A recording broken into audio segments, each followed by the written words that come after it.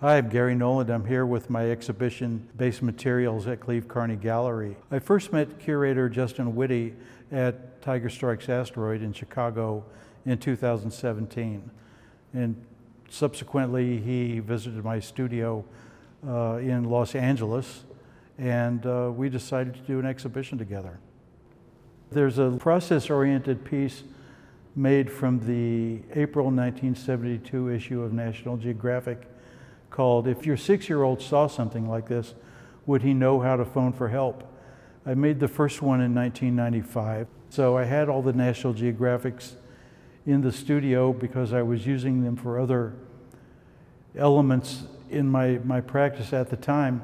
And I just simply started carving into the issue with an X-Acto knife. And it was there that it seemed something like a found poem in the magazine. So I've done something in there, collage and photo montage and some editing, to generate interest beyond what the original publication of the magazine looked like.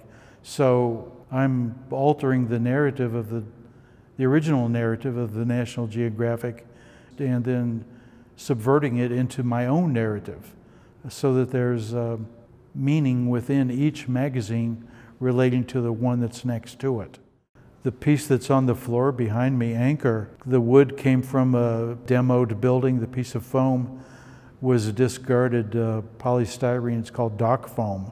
And then the painted rebar had been in our backyard for maybe 30 or 35 years. It was a tool that my grandfather used. It occurred to me one day I should take this into the studio and see what it can be. And it became a metal apparatus for this sculpture called Anchor that seems to mimic what a boat would look like at the dock, with the wooden block being the boat, but the blue foam being the water, so those positions are reversed. It's a very subtle suggestion of, who's in charge.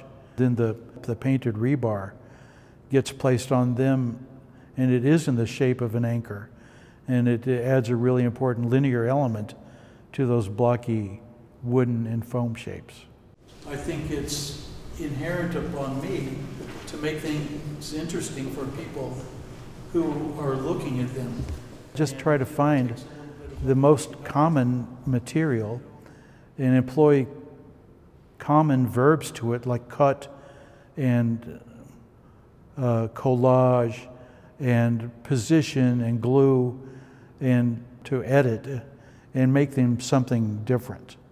Although I agree that they are sculptures, I consider them sort of a dynamic kind of painting. And I consider the paintings different forms of sculpture.